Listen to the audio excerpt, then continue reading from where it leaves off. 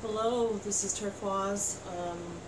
Welcome to my YouTube channel, my podcast, wherever you're watching or listening to me. I'm making another attempt to leave the IOP program. I left a message with my counselor and another message with the front desk and told them I was leaving. And I think I'm pretty sure that it's because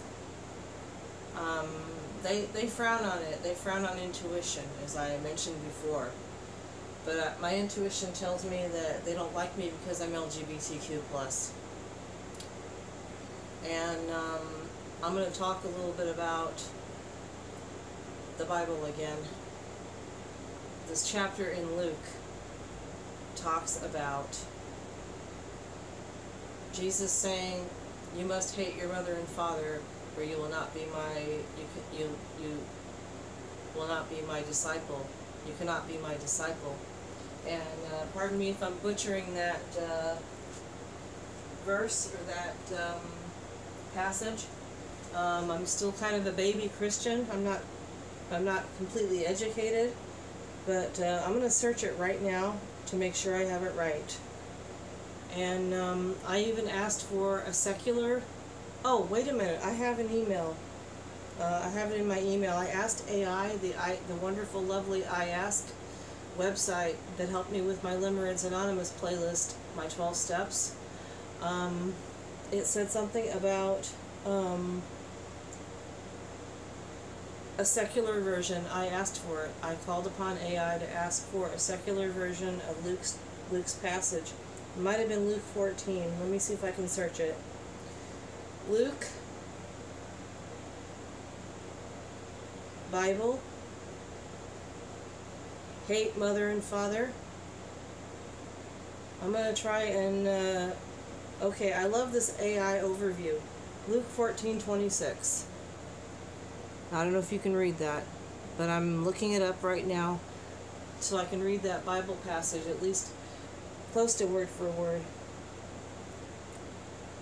In the Bible, Luke 14:26 says, "If anyone comes to me and does not hate his father, mother, wife, and children, brothers and sisters, yes, even their own life, such a person cannot be my disciple." Some say that Jesus is using hyperbole to emphasize that discipleship means making Jesus the highest priority and being willing to lose one's life on earth for eternal life.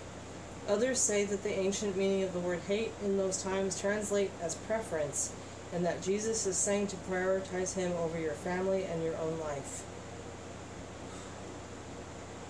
I'm going to just let that sink in, you guys. I'm going to be silent.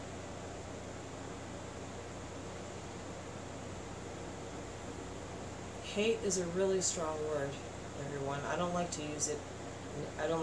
Especially since I made up my mental wellness process and my universal ethics code.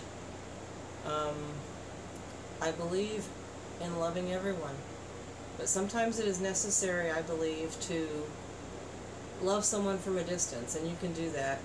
And Teal Swan says to stop loving people, but to understand them. Not stop loving people, but I think she talked about loving our abusers, or loving our enemy, or loving our abusers. I think it's good that we understand our enemy and understand our abusers. If we get abused, if we get hurt, we should understand our hurters, and not to justify, but to help us fight their behavior off more effectively.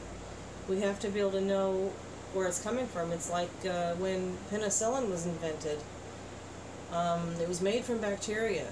It was made from mold and bacteria, and scientists and doctors had to understand how penicillin worked in order to fight off bacterial infections and viruses too. Vaccines, you have to understand how viruses work in order to develop vaccines for them, and producing the antibodies. Otherwise, how can we make vaccines? How can we make antibiotics? So it's like, how can we fight off our enemies more effectively if we don't understand them? It doesn't mean we have to love them. Now, I More than anything in the world, I have strove to understand my family, understand my aunt, understand my mother, understand my father and my stepfather. I can name people in my family. I'll still pseudonym them to protect them in case they're still around or defended. My stepfather abused me. My mother couldn't take care of me all the time. She was ill. My aunt abused me. My grandparents weren't around. I mean, I understand my aunt had some really serious emotional problems, and I wish she had been diagnosed by a psychiatrist. Maybe she was, and she denied it. I don't know. But she did confess to me that she was suicidal at one point in her life, and she had to be in a hospital. But other than that, she strove to appear normal. But she was struggling with some stuff. Now, I understand a lot about her, but it's hard to love her. She pushed me away, especially after my mother's death. She pushed me away a lot, and it hurt a lot. And I can't love a person like that. I have to detach. I can understand them. I can even pray for them. I can turn them over to God, but I can't love them. Love is when your heart is open, and when someone breaks it, when someone pushes you away and rejects you, it hurts. It hurts a lot. So what is meant by hating, I'm pretty sure, now this is my opinion again, you know, I could be wrong, but I think Jesus meant we have to know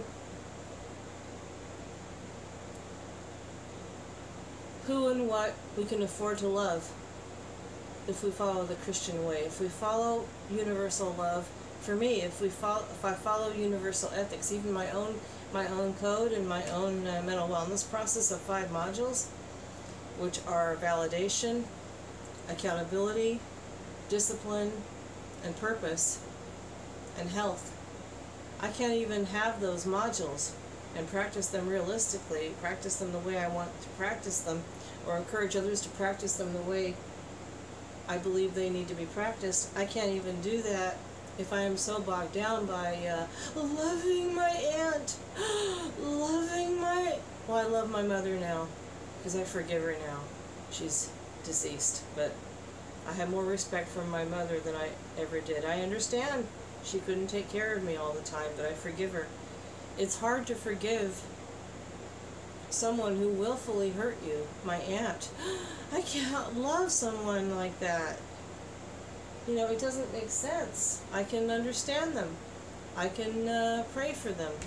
I can pray that God loves them, that Jesus loves them. You know, but not loving them. How can you love and nurture and open your heart? How can I open my heart to an abuser? It's dangerous. It'll gaslight you. It'll make you lose your mind. It'll make your heart break some more. It might even kill your spirit, very likely, if you're not careful. So I think Jesus meant even psychologists say, experts have said to me that it's necessary to hate. You know, you have to have some kind of an oppositional bonding when you're dealing with people, especially your families. When you're 2 years old, you have to learn how to set boundaries. Even if your parents have to explain to you why they're punishing you, or why they're sending you to bed at 9:00 p.m. so you can get up for school in the morning, or you know, you're going to rebel. You're 2 years old. You're going to say, no, I won't go to bed. No bed, no bed, no brush your teeth, no wash my face, no food, no broccoli, no. You know, no. You need to be able to go through that stage when you're a child. And more often than not, we have not gone through that. I didn't have boundaries with my aunt. My aunt took care of me since I was 2. And when I got angry with her, when I had my 2-year-old anger, my normal 2-year-old anger that she should have walked me through instead of punished me for it or not loved me for it, my aunt, you know, my aunt was not able to handle that. My aunt got insulted when I was mad at her. My aunt got insulted. So, I didn't know how to oppositionally bond with her.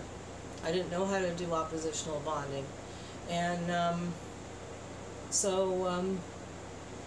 if some Christian had walked up to me after the way that happened, I would not have understood about the necessity of going through separation from my family, at least so I can become an individual, having boundaries, having separation, some kind of separation. Instead, I was enmeshed. So I believe that if we're enmeshed to our families and to our mammon life or our love life, or if we're enmeshed with that even more than we are to God, or to what God wants us to do in the world and with ourselves, and with very likely our new life, our new friends, our new associates, our new chosen families, we have to separate. We have to, I don't like the word hate, that's a strong word, but back in archaic times, back in Jesus' time, he felt like he needed to use that word. Just like in psychology, it's necessary to oppositionally bond from our families, in order to even be individuals. So thank goodness I'm learning what's meant by that. I prayed for this. I prayed for understanding on the hate is a strong word. I prayed for understanding on this Bible passage. It was pretty disturbing, and I think that's one of the reasons that Christians become ex-Christians. They don't understand, or they feel like they can't be Christians anymore because of that. And I don't believe that's true. I think we can be even better Christians. Alright, I'm going to go now. Be safe, everyone. This is just my opinion, and opinions are like birthdays, and if you don't want to celebrate it, that's okay. Just click on another video.